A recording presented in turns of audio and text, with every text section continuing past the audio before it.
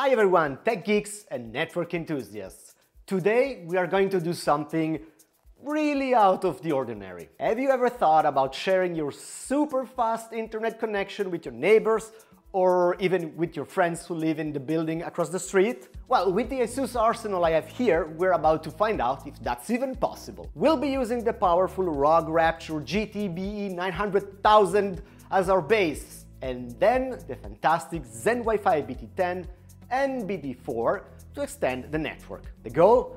To create a wireless network that spans, well, you'll see. Stay with me to find out if this madness will work, and maybe, who knows, you might be even able to create a wireless network with your friends.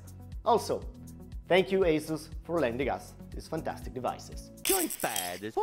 First of all, let me introduce the beating heart of this operation, my 10 gig connection. Yes, you heard that right. I have a 10 gigabit connection at home. And to handle all that bandwidth, I have a pretty nice home lab.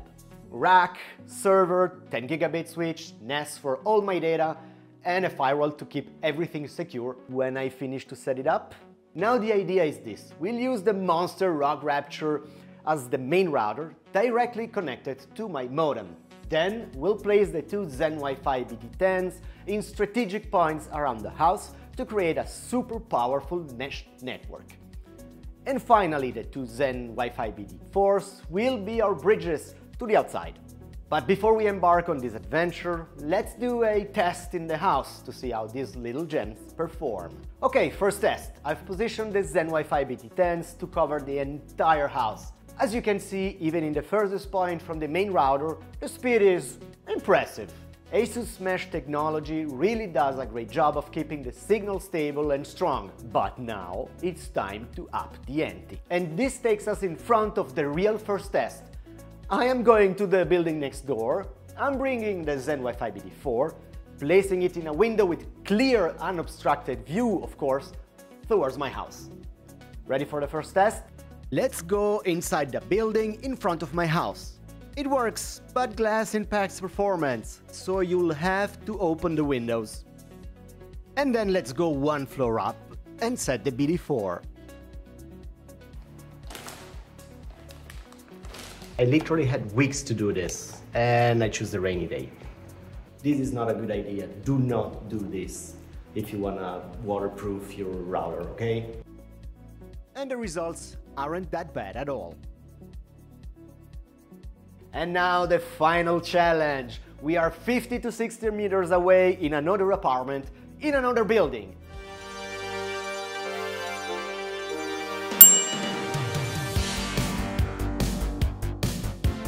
Hey!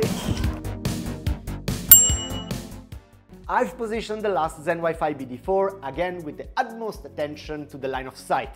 Remember, this is crucial to the success of this connection.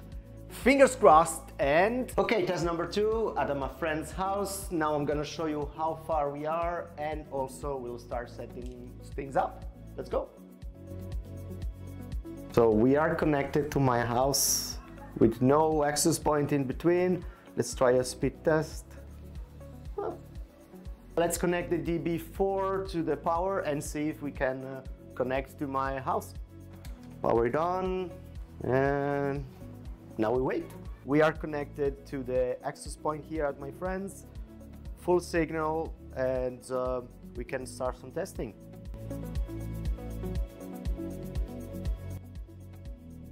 You've seen point to point, and we had a direct view to my apartment. So now it's time to go inside the apartment and see if it's really connected to the bridge or we're faking it. We're not, but we want to prove it to you. Okay, and we are connected. I mean, it's not amazing, but it's over there, outside the window, 60 meters from here. And to put these numbers into perspective, my friend could watch Netflix 1080p while connected to my Wi-Fi and don't pay anything except for power. It's pretty neat. It even works in 4K. No problem. Well, I am impressed. Sure guys, the speed is not what I have at home, but we managed to connect two apartments 50 to 60 meters apart using only Wi-Fi. And now, to be honest, This is not a system I would recommend for everyday use. There are too many variables at play: interference, weather condition, not to mention that this might be kind of a dumb idea to start with. But as an experiment, it was fun. And it shows how powerful today wireless technology really is. And that's it, guys, a crazy experiment, but one that showed us the potential and limitations of Wi-Fi. If you have any questions, comment, or even crazier idea, write them below. And if you like the video, you know what to do. Like, subscribe, all that good stuff, and I will see you in the next video. See ya! Man, this was hard to do in English. I am going to get chewed.